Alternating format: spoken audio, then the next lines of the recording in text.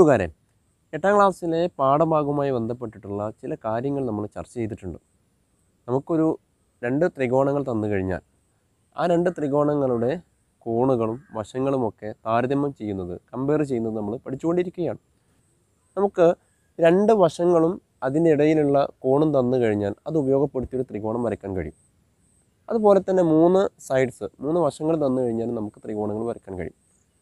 അങ്ങനെയാണെങ്കിൽ ഒരു സൈഡും അതിൻ്റെ 2 അറ്റത്തുമുള്ള കോണുകളും തന്നു കഴിഞ്ഞാൽ ത്രികോണം വരയ്ക്കാൻ കഴിയുമെന്ന് നോക്കിയേ. വരയ്ക്കാൻ കഴിയും അല്ലേ? അതേപോലെ തന്നെ 2 ത്രികോണങ്ങൾ എടുത്തു കഴിഞ്ഞാൽ ആ 2 ത്രികോണങ്ങളുടെയും സൈഡ്സ് ഈക്വലാണ് എന്നുണ്ടെങ്കിൽ അതിൻ്റെയൊക്കെ ഓപ്പോസിറ്റ് വരുന്ന ആംഗിൾസും ഈക്വലാണ് എന്ന് നമ്മൾ പറഞ്ഞിരുന്നു. വശങ്ങൾക്കെതിരെയുള്ള കോണുകളും തുല്യമാണെന്ന് പറഞ്ഞിരുന്നു അല്ലേ? അതുപോലെ തന്നെ 2 സൈഡ്സും അതിനിടയിൽ വരുന്ന ആംഗിളും, അപ്പുറത്തുള്ളൊരു വേറെ ട്രയാങ്കിളിന് 2 സൈഡ്സിനും അതിനിടയിൽ വരുന്ന ആംഗിളിനും ഈക്വൽ ആണെങ്കിലും നമ്മൾ ആ 2 ട്രയാങ്കിൾസിൻ്റെയും തേർഡ് സൈഡും ഈക്വലാണ് എന്നും അതേപോലെ തന്നെ അതിൻ്റെ മുഴുവൻ കോണുകളും തുല്യമാണ് എന്നും നമ്മൾ പറഞ്ഞിരുന്നു അല്ലേ? ഇനി അതുപോലെ നമുക്ക് വേറൊരു കണ്ടീഷൻ വെച്ചിട്ട് അങ്ങനെ പറയാൻ കഴിയുമെന്നാണ് നമ്മൾ ഇനി ചെയ്തു നോക്കുന്നത്. അതായത് നമുക്ക് 2 സൈഡ്സ് തന്നിട്ടില്ല, തുല്യമാണെന്ന് തന്നിട്ടില്ല, അല്ലെങ്കിൽ 3 സൈഡ്സ് തുല്യമാണെന്ന് തന്നിട്ടില്ല. പകരം ഒരു സൈഡ് മാത്രം നമുക്ക് തുല്യമായിട്ട് തന്നിട്ടുള്ളൂ. ആ സൈഡിൻ്റെ 2 അറ്റത്തുമുള്ള കോണുകളും നമുക്ക് തുല്യമായിട്ട് തന്നു കഴിഞ്ഞാൽ അത് ഉപയോഗപ്പെടുത്തിയിട്ട് ബാക്കിയുള്ള സൈഡ്സും ബാക്കിയുള്ള ആംഗിൾസും ഒക്കെ, ബാക്കിയുള്ള വശങ്ങളും കോണുകളും ഒക്കെ തുല്യമായി വരുമോ എന്ന് നമ്മൾ പരിശോധിച്ച് നോക്കാം. ഓക്കെ, ടെക്സ്റ്റ് ബുക്കിലെ പേജ് നമ്പർ 17ാമത്തെ പേജിലുള്ള വർക്കാണ് ഇത് ഉപയോഗപ്പെടുത്തിയിട്ടാണ് നമ്മൾ 2ാമത്തെ കൺസെപ്റ്റ് പഠിക്കുന്നത്. ഓക്കെ കൂട്ടുകാരെ, അപ്പം നമ്മൾ വരച്ചിട്ടുള്ള ചിത്രങ്ങൾ കണ്ടാൽ നിങ്ങൾക്കറിയാം. ടെക്സ്റ്റ് ബുക്കിൽ നമുക്ക് തന്നിട്ടുള്ള അളവുകൾ തന്നെയാണ് വരച്ചിട്ടുള്ളത്.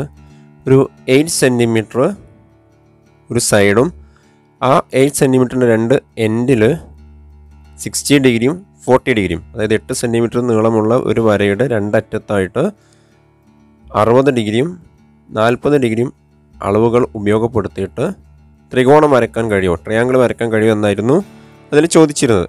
അപ്പം നമ്മളങ്ങനെ 4 തരത്തിൽ വരച്ചിട്ടുണ്ട് അല്ലേ?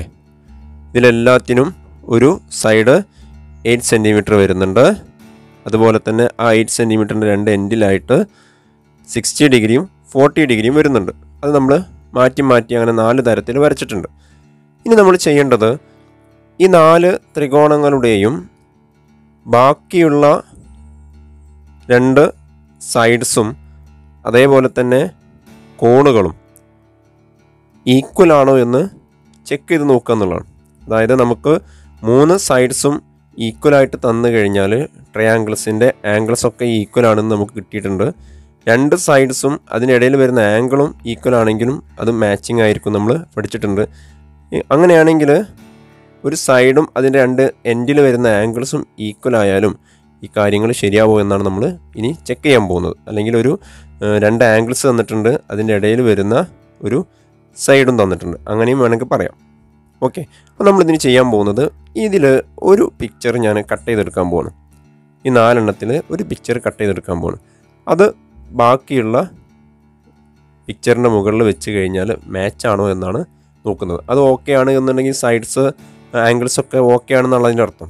ഓക്കെ, അപ്പോൾ നിങ്ങളും ചെയ്യേണ്ടത് ഇതേ അളവുകളിൽ 4 ചിത്രങ്ങൾ വരയ്ക്കുക. അതിലൊന്ന് കട്ട് ചെയ്തെടുക്കുക, അല്ലെങ്കിൽ നിങ്ങൾക്ക് ഈ അളവിൽ മറ്റൊന്ന് വേറൊരു പേപ്പറിൽ വരച്ചിട്ട് കട്ട് ചെയ്തെടുത്താലും മതി, അങ്ങനെ ചെയ്താലും മതി. ഓക്കെ സ്റ്റുഡൻസ്, നമ്മൾ വരച്ചിട്ടുള്ള അളവുകളിൽ ഒരളവെടുത്തിട്ട്, അതായത് ആദ്യത്തെ അളവെടുത്തിട്ട് ഞാൻ മറ്റൊരു ട്രയാങ്കിൾ കട്ട് ചെയ്തെടുത്തിട്ടുണ്ട്. അപ്പോൾ നിങ്ങൾക്ക് ഇതേപോലെ കട്ട് ചെയ്തെടുത്ത ട്രയാങ്കിൾ വെച്ചിട്ട് വളരെ ഈസി ആയിട്ട് ചെക്ക് ചെയ്ത് നോക്കാവുന്നതാണ്. ഇവിടെ നോക്കിയേ, ഇത് ചെക്ക് ചെയ്ത് നോക്കേണ്ട ആവശ്യമില്ല. 8, 40, 60 അല്ലേ? അതേ മെഷർമെൻറ്റിൽ കറക്റ്റ് ഇവിടെ സ്യൂട്ടായിട്ടിരിക്കുന്നുണ്ട്. ഓക്കെ, ഇനി ഇവിടെ നോക്കിയേ,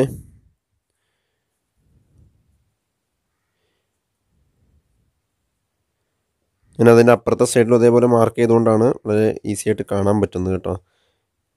സ്യൂട്ടായിട്ടിരിക്കുന്നുണ്ടെന്ന് പറഞ്ഞാൽ അതിൻ്റെ അർത്ഥം സൈഡ്സും ഈ ആംഗിളും ഈക്വലാണ്. അതിൻ്റെ കൂടെ ഈ തേർഡ് ആംഗിൾ, ഇവിടെ കറക്റ്റായിട്ട് വന്നിരിക്കുന്നുണ്ടല്ലോ. അപ്പോൾ ഇവിടുത്തെ ആംഗിൾ, തേർഡ് ആംഗിൾ എന്താണ്, ഈക്വലാണ്. അതേപോലെ ഇനി അടുത്തത് ഇങ്ങനെയാണ് അല്ലേ? കറക്റ്റ് ഇരിക്കുന്നുണ്ട്. ഓക്കെ, അപ്പോൾ ഇതിൻ്റെ തേർഡ് കോർണർ നോക്കിയേ സ്യൂട്ടായിട്ടിരിക്കുന്നുണ്ട്. ബാക്കി സൈഡ്സ് രണ്ടും സ്യൂട്ടായിട്ടിരിക്കുന്നുണ്ട്. ഇനി ഇങ്ങനെയാണ് വരുന്നത് അല്ലേ. ഓക്കെ, ഇതോ, അപ്പോൾ ഇതും റെഡി ആയിട്ടുണ്ട്.